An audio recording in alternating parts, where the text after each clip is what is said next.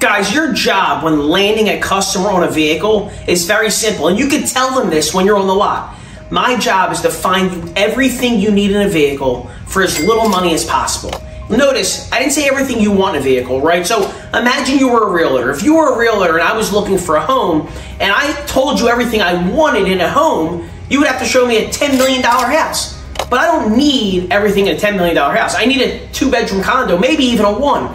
And what happens is, once you show me something way more than what I need, but everything that I want, and then you go back to everything that I need, even though it's more than what I have now, I feel like I'm compromising.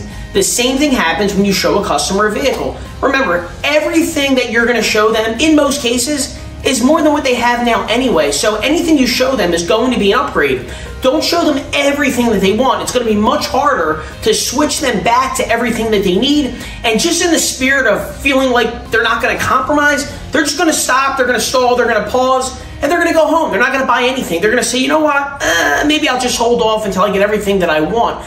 You have to save them from themselves. Show them everything they need for as little money as possible. And hey, if there's some extra room down the line, then we can look at some other features. Show them everything they need for as little money as possible. Chances are anything you show them is going to be an upgrade from what they have now anyway. Hey, my friend, thank you for watching. And if you want to see videos just like this one, please like and subscribe to our channel. We really appreciate the love and support. And don't forget, leave some comments down below. I'm looking forward to all of your interaction and feedback. And I can't wait to bring you more videos just like this one. Thanks again. I'll talk to you soon.